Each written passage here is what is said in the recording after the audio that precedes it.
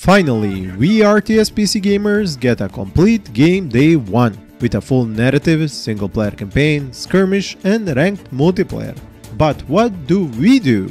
We window shop because of the price tag. And I say we because I am personally guilty of doing this myself and almost missing out on all the fun the Valiant offers. You can see the official info and price tag using the link below, and if it wasn't for THQ Nordic sponsoring this video, I would have made a mistake and skipped on this medieval squad RTS, which is just as good and even better in some elements than Company of Heroes or Dawn of War. We're eager to ride. Come, brothers, let us go. An enemy squad is about to retreat. I am having a great time playing the Valiant, and if you give me a few minutes, I will show you why you would have fun playing it too. I will even remove the entrance fee for some of you by giving away not 1 but 2 copies of the game if you answer a few questions about the game correctly and have enough luck to win the random draw. All giveaway rules are explained in the description below. Looks like the Saracens are about to meet a major. The developers at Kite Games, who released this game on October 19, 2022, are no strangers to RTS gameplay, as they have worked on Sudden Strike 4 and Swine HD Remaster, so making a highly tactical squad combat game with minimal base building from scratch wasn't a new challenge for them. While you and I could find a lot of stuff to point the finger at and say this could have been done better, I want you to stop for a moment and try to remember what all those old RTS games you're comparing it to were really like. And I mean really like. Not the rosy pink glasses view of nostalgia, but the objective reality. Now that you have that picture in your mind, let me explain why the Valiant is similar, if not better. The single-player campaign is ultimately only a very cinematic and highly narrative-filled tutorial for the real challenge, which lies in the multiplayer modes. And hasn't this always been the case with these games? The multiplayer is what keeps them fun for years and decades, long after you have played through the campaign, enjoyed the storyline, and most importantly learned the basics of gameplay and capabilities as well as abilities of all the units and heroes. And there is quite a bit of that to learn in the Valiant as you play through more than a dozen missions of its handcrafted campaign, which even has a narrator who gives it their own special outlook in journals between missions. Perhaps the strangest legends are attributed to the king of the mountain, who they call Rubetzal. Some claim he is a giant who commands the wind and snow, waylaying anyone who dares enter his dreadful domain. These increase in difficulty just as they give you new hero squads to level up and upgrade their skills through the 3 different skill trees. You also quickly unlock all the types of regular auxiliary squads which benefit from those new hero skills. With new gear you find on battlefields, you can upgrade your hero squads and their stats, but there are also some single-use weapons which have short time effects on enemy units, like throwable axes or Greek fire. Some weapons will even change the use of that hero squad, so make sure to read the fine print on those weapon tooltips. Very reminiscent of the system in Dawn of War 2, if I may say so. Your first hero and main protagonist is Theodoric, and he has a long history with the main antagonist of the story, both of which used to be Crusader Knights. You brought us here, then abandoned the fight, abandoned your men, and even abandoned your vows! For what? Careful, Theodoric. We may be friends, brothers even, but never forget who is in command here. During the campaign, Theodoric is joined by a colorful array of other characters like Conrad, Grimhild and others, which all bring their own specialized squads, skill trees and ultimate abilities. There are several types of infantry, each with a special role of being a counter to 2 other types of units. A shielded swordsman will shrug off arrows or bolts and rout both archers and crossbowmen, but it won't fare well against heavy maces or axemen. Those same axemen, but also spearmen, won't have anything to protect them against arrows or crossbow bolts, but if you make the mistake of charging cavalry into spearmen, they won't last long. On the other hand, if you hit the mark and trample archers with horses, they will be cut down in moments. Besides this regular system of unit counters, the abilities they have add another layer of tactics to battles and complicate your strategy pre-battle when you actually choose which squads to bring in and how to equip them.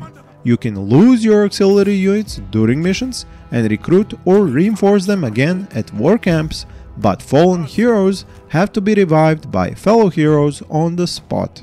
Besides the regular health pool of each unit, represented by the blue lines, they also have two additional important stats: Fortitude, the top white bar, and Vigor, the bottom purple one. Fortitude is a bit mystical as it regenerates out of combat and serves to shield your unit from initial damage in a fight, almost like fate in one's own invincibility. But stay in combat too long and your units will start to feel those shortcuts and axe chops for real. Vigor, on the other hand, is spent when using squad special abilities I will talk about a bit later. Leading a whole host of specialized squads might seem difficult, but the incredibly handy system of formations makes it easy as one click. Because when you right click, hold on the ground and pull the mouse, different formations are shown as outlines depending on how far you move the mouse before releasing the right click. This is especially useful when you want to hide your units in tall grass and crops to ambush unsuspecting enemies, as springing ambushes will disorient enemy units for a short time and let you get a jump on them to deal lots of damage before they can fight back. And it is here and in a myriad of other ways that the real fun of the Valiant shows itself.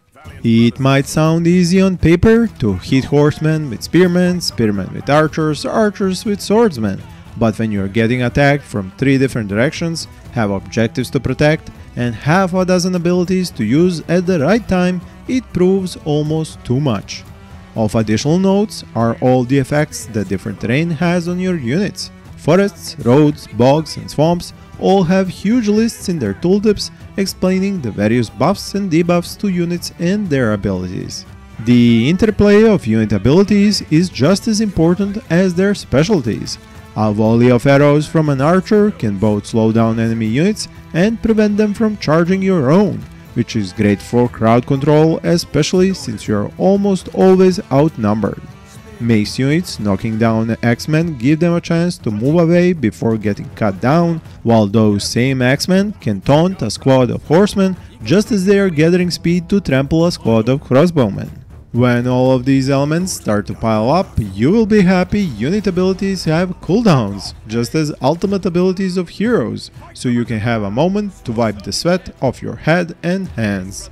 The lack of a manual save during the campaign only makes combining all these combat elements that much harder and more stressful, as you know failing the objective means also replaying part of the mission.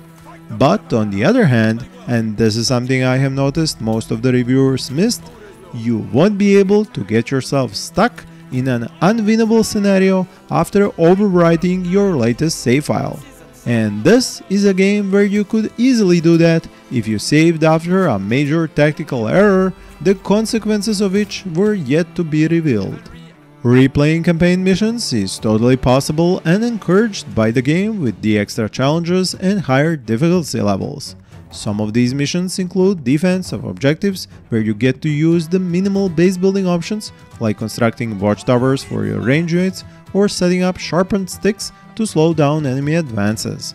In others, you will be building and defending huge siege engines, all part of the main story. But it is only after you get good practice during that story that you move on to the most fun part of the Valiant, its multiplayer modes. To get a good sense of how the quick and ranked battles work, I suggest practicing a bit against the AI in 1 vs 1 or 2 vs 2 matches, where you can choose the beginners and advanced difficulty with another level planned by the developers in a future update. Inviting another player right off Steam or from the game's Discord, link to which is in the description by the way, for a custom battle is also a good idea, and it is what I did.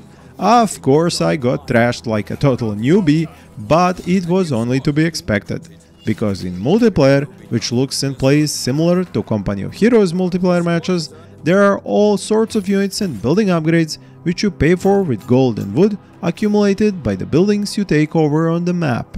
Capturing these is only a part of the overall gameplay, as you also have to take over victory points to actually win the game by reducing the enemy's influence. We have captured a new victory point. Until you start playing against a competent opponent, you might be still thinking you are prepared for what is going to happen, but you are not.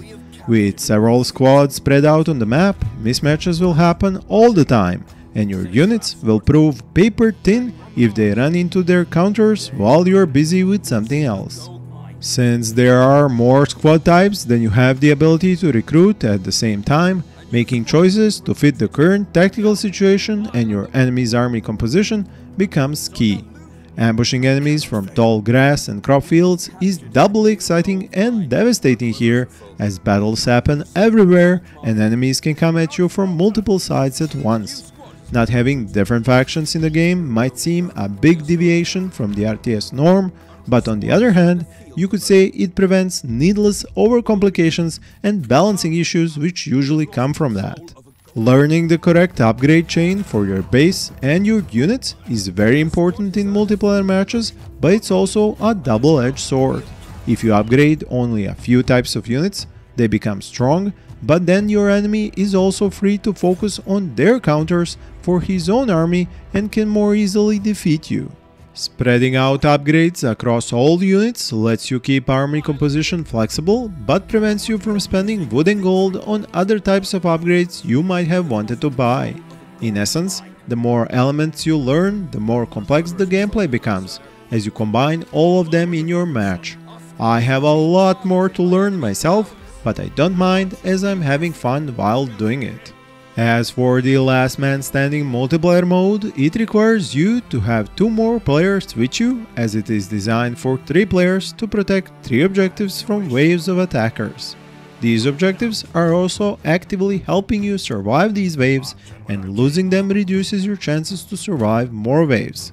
But it is very hard to be everywhere at once, as you are in the middle of a fort and can be attacked from all 4 sides. To some extent, this mode reminds me of some of the StarCraft 2 modes where you could practice learning effective unit counters as hordes of unending enemies keep attacking you. Do note, this game mode offers experience points for your hero squads, so the more you play, the stronger they get and you can survive more waves next time. And you can also upgrade their weapons and armors as well with the coin you earn.